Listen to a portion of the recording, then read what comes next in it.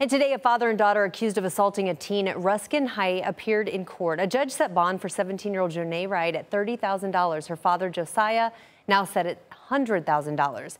The father-daughter duo allegedly attacked 18-year-old Cullen Landis at Ruskin High School, leaving him in critical condition. Court documents show Landis and Wright have a history together. Landis facing charges after allegedly assaulting Jonae back in June.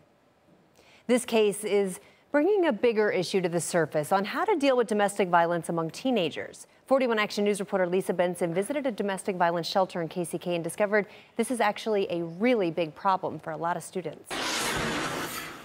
UMKC senior Jamie Powell is the president of the Multicultural Student Organization. She's used to having tough conversations with underclassmen. It's a hard and sticky topic to talk about. Powell is talking about teen dating violence. Girls at my high school who were in a relationship and their boyfriend would push them to the ground in front of everybody. At that age, that's just what crazy love was supposed to be, or high school love was. It was crazy, it was dramatic.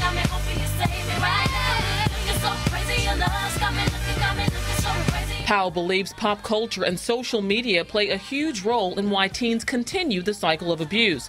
Doria Anderson with the Yates Center in KCK agrees. They're not even necessarily aware at times of what an abusive relationship looks like. In many cases, we're products of our environment.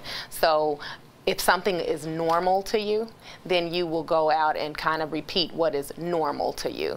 According to the CDC, 21% of teen girls and 10% of teen boys experience physical or sexual dating violence. These negative experiences can lead to depression, substance abuse, and suicidal thoughts. In our health classes in high school, all you learn about is STDs and how to be healthy, diabetes, all that.